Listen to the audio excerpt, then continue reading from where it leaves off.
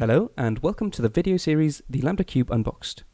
We're a group of students of mathematics and computer science at the Technical University of Berlin, and under the supervision of Professor Uwe Nestmann, we prepared and recorded these videos. The goal of these screencasts is to give you an introduction into the lambda calculus as a basic model of computation, as well as a starting point into the fascinating field of type theory. We're going to do so by exploring a family of type systems for the lambda calculus, known as the lambda cube. We're also going to take a look at a fundamental connection of type theory and mathematical logic, also known as the Curry-Howard isomorphism. Some consider this to be one of the most fascinating results of theoretical computer science. We're going to start off by introducing what's generally known as the untyped lambda calculus. We're going to analyze how computation works in this system, and give an intuition as to why it can be seen as a notion of computability, which is equivalent to Turing-definable functions. From there, we're going to introduce the simply typed lambda calculus as a way of adding basic types to the untyped lambda calculus. Based on this, we're going to extend the simply typed lambda calculus in three different ways, resulting in three different type systems known as the systems lambda 2, lambda weak omega, and lambda p.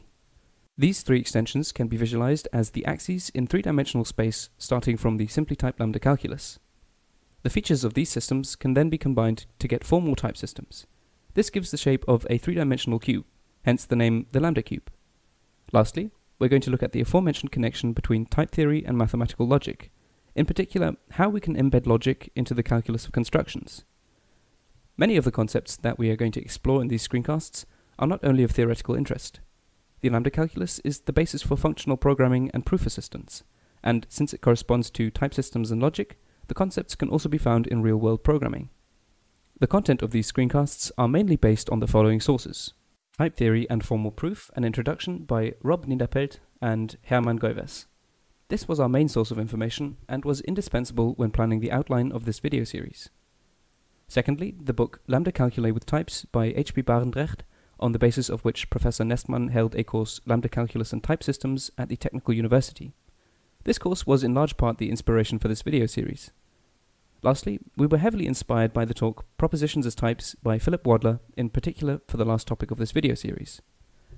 In addition to those sources, we also recommend the following two papers, which go more into detail concerning the lower and higher order polymorphic lambda calculi, and are more on the theoretical side.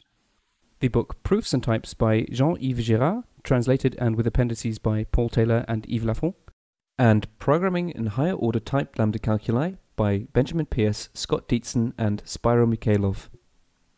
All of these references are linked in the literature section. This topic is very complex and very broad. The basic principles are intuitive and more or less easy to understand, but the deeper one dives into a specific sub-area, the more complex it becomes, and there's a lot to say and a lot to learn in each subtopic. This theory can be analyzed from the purely mathematical side, from the perspective of functional programming, and also in terms of type theory and type checkers, or the approach of proof checkers, which is strongly connected to the logical approach. This video series is meant to provide an overview, first and foremost over the different systems of the lambda calculus, and to set these into the context of the lambda cube. But it's also meant to provide a starting point to do your own research and to go into more detail on the topics that you take an interest in. These videos aren't meant to provide you with all the information there is to know about the lambda cube and its systems, but rather watch these videos, and whenever there's a reference to further reading on a specific topic, or you take an interest in the mentioned direction, you can do your own research. Try working on these concepts on your own. In Type Theory and Formal Proof, and also in Lambda Calculus and Types, you can find exercises and questions of understanding.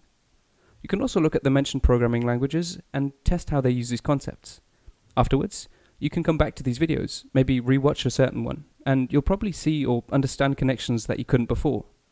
In any case, we wish you lots of fun with the topic, and we'll see you in the first video.